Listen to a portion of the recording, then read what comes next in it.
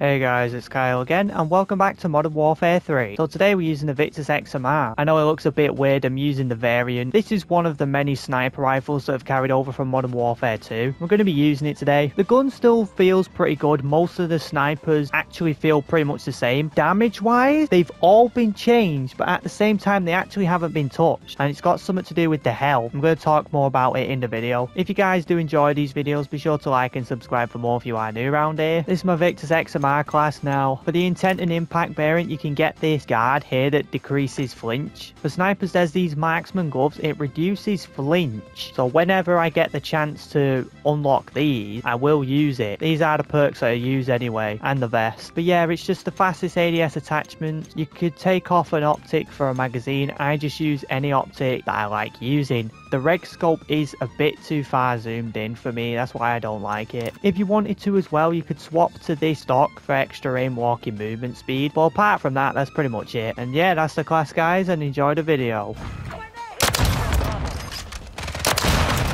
Can you still get on top of it?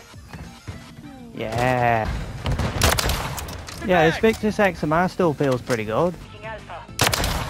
Pretty much all snipers that have carried over from Modern Warfare 2, they've been left untouched, but they've been nerfed at the same time. I'll explain now.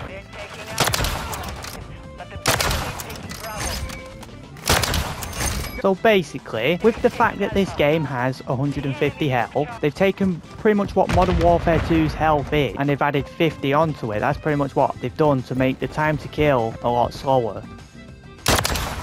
Or at least attempt to make it slower. So with the health being increased on this game, the guns will naturally do less damage, and the snipers will do less damage if their damage statistics remain untouched. What I think Sledgehammer have done for the sniping category is they've left the damage of all the snipers untouched.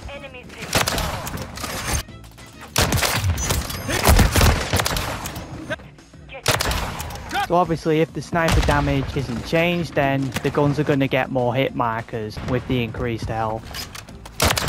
Which is a shame, because in the menus the statistics say that this gun still is like almost perfect damage, like almost max damage, yet it's still getting a ton of hit markers. Well, not a ton of hit markers, it's just...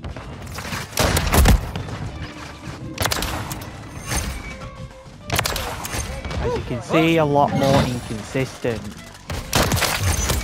Still get one-shot headshots though. You guys could put on a damage range increasing barrel.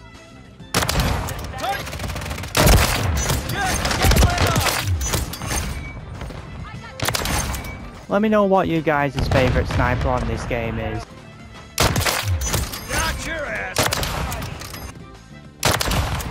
But yeah, the VICTUS XMR, it still feels pretty good, so I would check it out.